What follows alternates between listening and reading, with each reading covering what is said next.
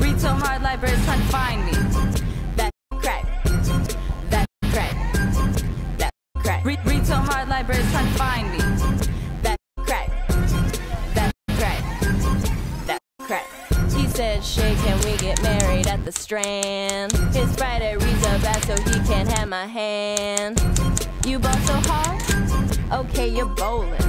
But I read so hard, I'm J.K. Rowling. Read so hard, that's crack.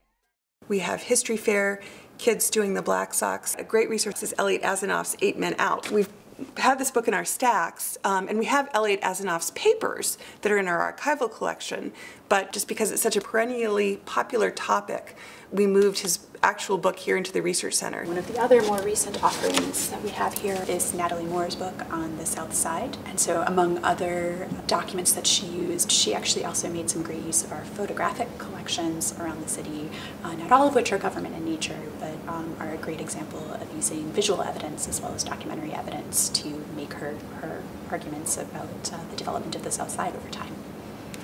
In terms of visiting the Research Center and using our material, our catalog is available online, so we have a number of people who search in advance of a visit and email us, and a number of people who just show up, and either one is fine. We are different though from, an OpenStax library like the Harold Washington Library. It's not a really browsable collection. There's the material that's out here in the Research Center that's used often enough that it needs to be right here.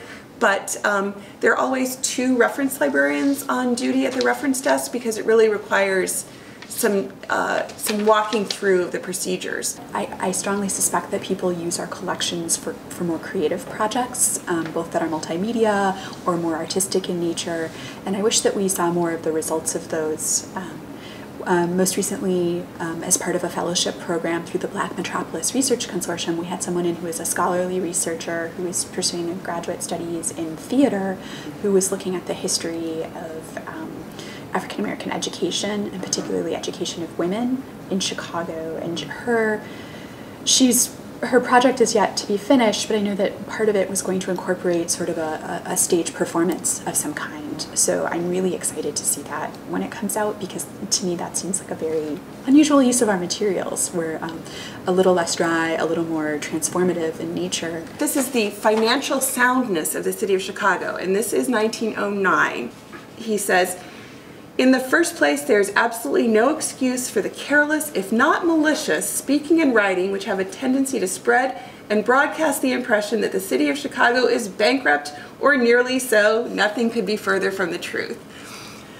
Well, and here we are again, so 1909.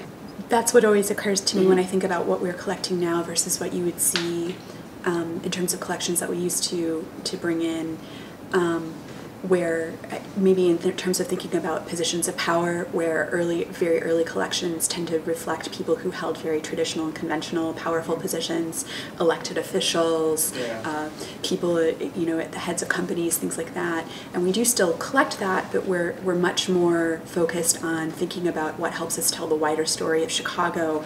And so I think that's where, and in no small part due to Archie Motley, as Ellen mentioned, we very much try to look at the people that make up Chicago, not necessarily people who hold those traditional positions of power, but who are leaders in their communities in different ways, or participants in their communities in different ways, and represent the full spectrum of things that are happening in this city, not just someone who is the head of this corporation or this particular office. That we try to look for some of those broader stories, because that really does actually reflect the history of Chicago in a much more in-depth and accurate way.